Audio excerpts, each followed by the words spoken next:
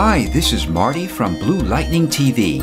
I'm going to show you how to create a cool-looking torn paper portrait effect and how to quickly replace it with another photo without having to redo the effects.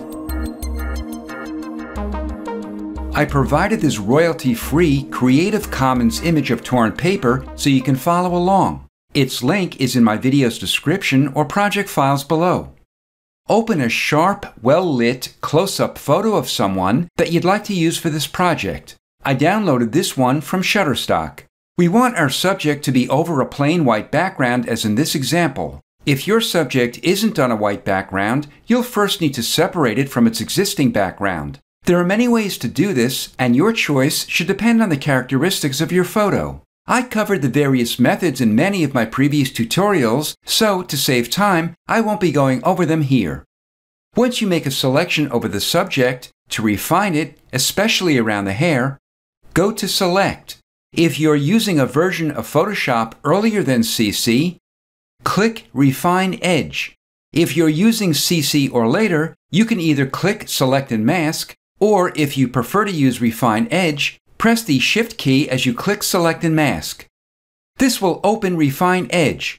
I did in-depth tutorials on both Select and Mask and Refine Edge, so if you'd like to watch them, I provided their links as well. Click Smart Radius and drag the radius to the right a bit. We'll brush over the edge of the hair, but first, if you want to adjust the size of your brush, press the right or left bracket key on your keyboard. Brush over the edge of the hair to refine it. Output it as a new layer with Layer Mask and click OK. To place your subject over a white background, we'll make a new layer below the active layer by Control-clicking or Command-clicking the new layer icon.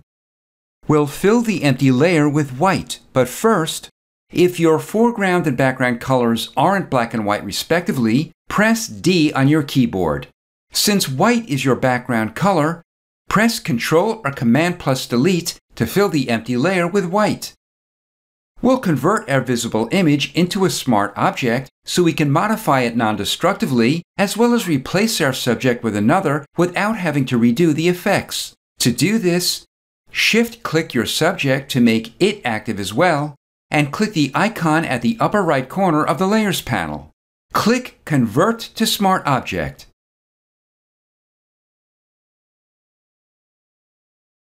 Press V to open your Move tool and drag your subject onto the tab of the torn paper document. Without releasing your mouse or pen, drag it down and release.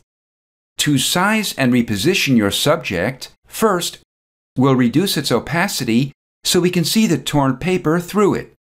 Open your Transform tool by pressing Ctrl or Command T. If your Transform tool's bounding box goes beyond your canvas, press Ctrl or Command 0 to see it all. Go to a corner, and when you see a diagonal double arrow, press Alt or Option plus Shift as you drag it in or out.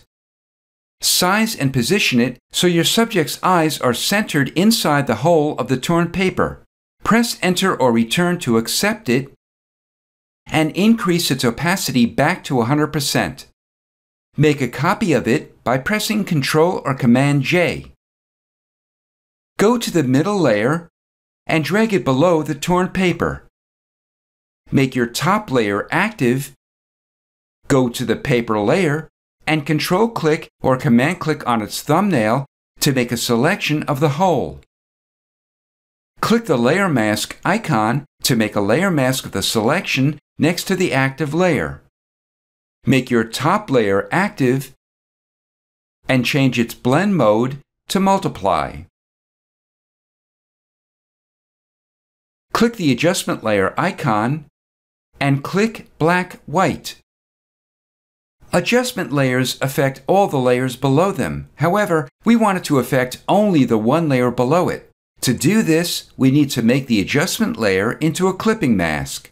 Either click the clipping mask icon or press Ctrl-Alt-G on Windows or Command-Option-G on a Mac. Click the adjustment layer icon again and this time click Levels. Clip it and drag the input black level a little to the right and the input midtones and the input highlights to the left. Double-click the torn paper layer to open its layer style window. Click Drop Shadow to create a shadow under the top of the tear. The color is black, the blend mode is multiply, and the opacity is 30%.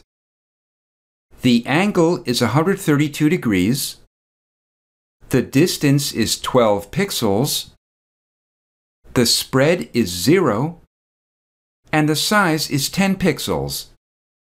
Then click OK. To replace your subject with another, double-click the Smart Object to open the source image. Go to File, and if you're using version CC or later, click Place Embedded. If you're using an earlier version, click Open. Click a different photo and click Place or Open. Place Embedded automatically opens your image with the Transform tool. However, if you're using an earlier version of Photoshop, open your Transform tool. Reduce its opacity and size and position your image to match your other subject.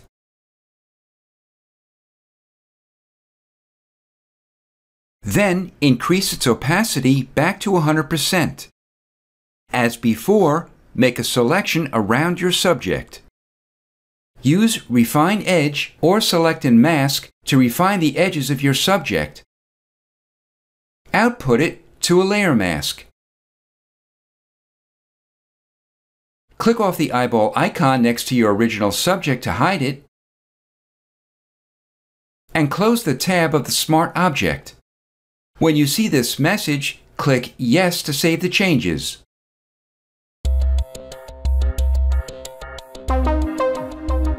This is Marty from Blue Lightning TV. Thanks for watching.